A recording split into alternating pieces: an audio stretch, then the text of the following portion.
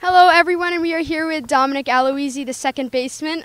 Dom, that was a tough loss. How do you feel like your team could do a bit better next game? So definitely pick up the energy, because last game we really picked up the energy in the 7th inning, got packed on a bunch of runs to win the game. So I think just energy we just have to pick up for next game. And the team is definitely close in friendship here. How do you feel like your team chemistry is as a team?